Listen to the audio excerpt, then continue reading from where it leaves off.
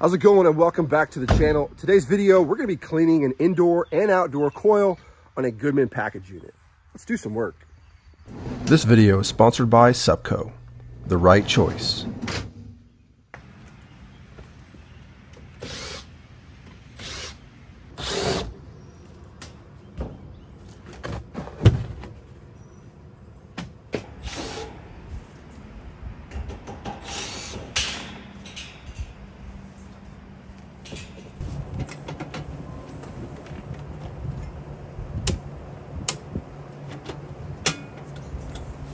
All right, so whenever you're killing power to a system, you never want to trust that the breakers are actually doing their job. You always want to measure and make sure you don't have any voltage. I always like to check across each hot leg and then also from each leg to ground, just to make sure that everything to ground is also dead. On these Goodman package units, for the condensing fan motor, they have a junction behind this panel. So you don't have to worry about removing the wires all the way back to the control section. So all you gotta do is just unplug these like so. Now they're not color for color, so just keep in mind, take a picture or just remember which one goes to what. So that looks like a light brown goes to brown, pink goes to purple, and then the black goes to black. But that's how you can disconnect it. Now we're ready to go ahead and remove this whole lid and get it put over on top of the flashing, and then we can inspect everything inside.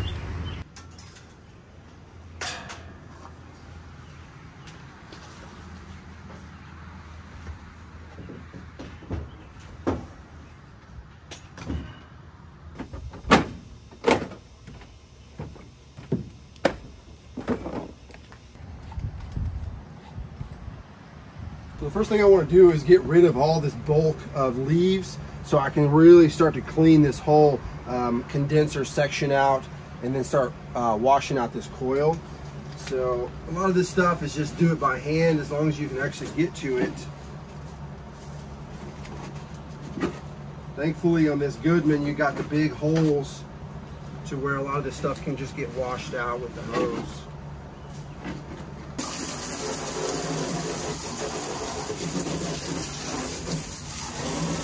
When it comes to cleaning the outdoor condensing coil, there are multiple ways that you can go about it. You can wash it from the inside out, because technically that probably is the best way, because everything is being sucked in this direction. So if you wash it that direction, it's probably going to come out a lot easier, but not necessarily means that's the only way you can do it, right? You could do both ways. If you're going to wash it from the outside, I would recommend that when you're spraying the water, you spray it more at a downwards angle. So anything that's on the surface is just going to get pushed straight down instead of pushed in. So what I like to do is a little bit of both. I'll start with the outside, pushing everything down and getting rid of all the stuff that's right at the base. And then I'll come from the inside and start washing it like that. So this is kind of what it would look like. This coil is not really that dirty, so it's not that big of a deal. But it's good to know the options, right? Depending on how bad it is, how dirty it is. So sometimes you really got to do it thoroughly from both sides.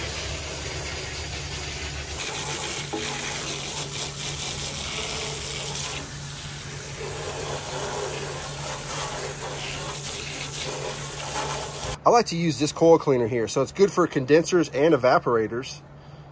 No, non-rinsing, no odor. And it's also safe for food processing. So if you're in the kitchen world, commercial world, you can use this, it's safe. But even though it says no rinsing, I still rinse it off if I can. To me, it just makes me feel better. So what the foam does, once you spray it on there, see how the foam, it basically pulls any dirt out of the coil towards the foam, right? The foam pulls it out. That's the job of the actual foam. So what I think is best is not to spray it from far away like this, because you're not really getting good penetration. You want to get up nice and close and really get it in there, right? Obviously, This is not a dirty coil, so we're not gonna see a lot, but that's how you wanna use the product. You wanna get in there nice and so it actually penetrates the coil. Look at that, it's actually coming through both sides. So that way it's gonna pull anything out of that coil.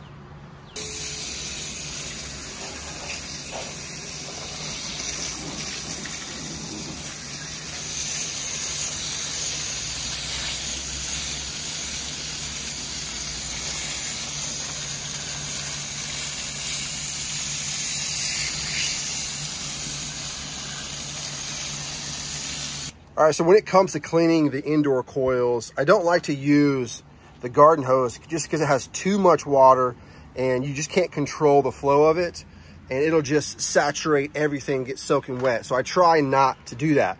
That's where I like to use this Port-A-Blaster. This is made by Supco.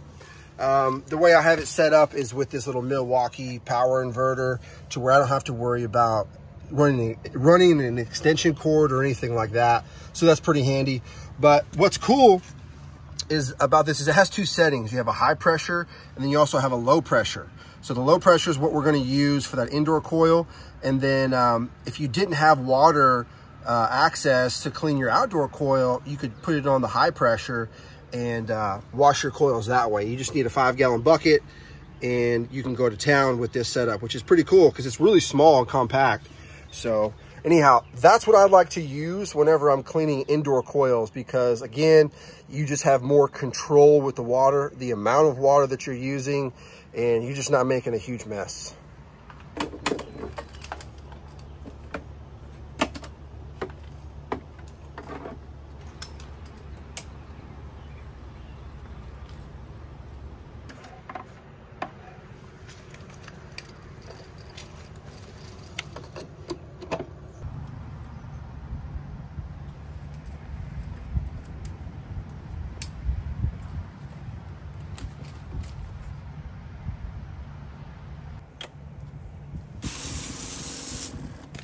So what I like to do is give it a little rinse off first and then apply some of that coil cleaner, and that's really going to help grab all the dirt and debris and get this thing nice and clean.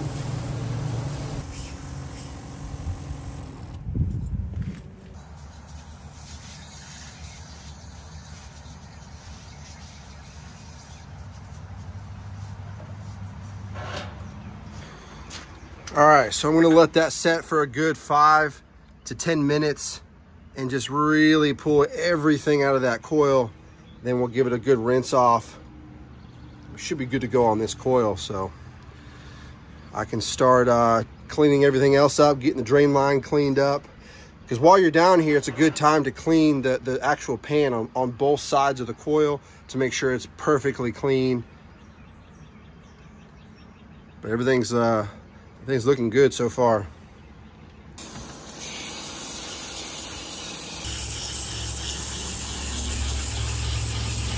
All right, so this is looking a lot better now. Got the pan down there all cleaned out nicely on both sides. So we're in good shape. So yeah, this little Port-A-Blaster, it comes in handy for situations like this. Ductless mini splits on indoor high walls and things like that. It's very nice to have this set up. Or if you're just trying to clean a coil and you don't have any water available, like on a commercial application or something like that, it's just nice to have something like this as an option. All right, so we got condenser coil cleaned, evaporator coil cleaned. I'm just gonna give this all a good wipe down, and I think we're gonna be in good shape and we can get this thing put back together.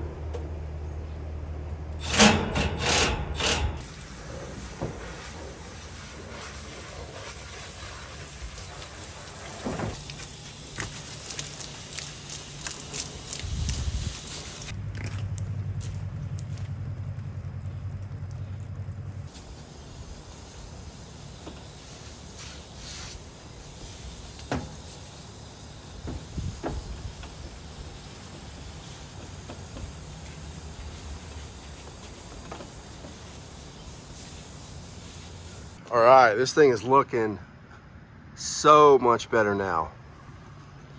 So I like to go ahead and wash the entire shroud, maybe a little bit of the siding around it just to make sure everything looks really clean. I'll scrub the seal tight, the drain line, basically everything just to make it look as clean as possible. That's just something that I like to do, kind of just take that extra step to make sure everything looks really good. So the last thing is I noticed we don't have any caps on our ports here. So I'm gonna go ahead and use these ports or these caps here. These are 1/4-inch refrigerant safety locking caps. So if you guys are familiar with code locking caps, they typically take a funky tool that you always lose. These are made by Supco, by their Trade Fox line, and these to me are just a lot better. So they're not crazy colors, which not a huge deal, but the main thing is it uses a standard service wrench to install and remove. So, you know, we always have this on our bag, and to me, these are just a much better way to go. So anyhow, I got these. I'm gonna go ahead and install these, get those locked on, and we're pretty much ready to go.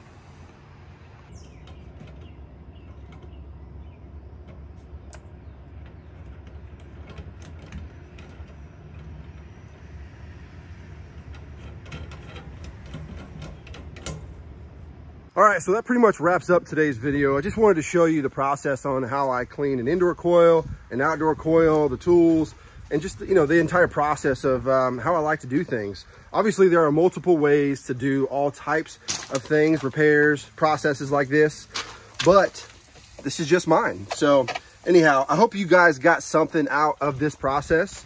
If you're interested in any of the tools that I use, I'll make sure that I'll leave a link down in the description for you. So, but that's it for today. Really hope you guys enjoyed it.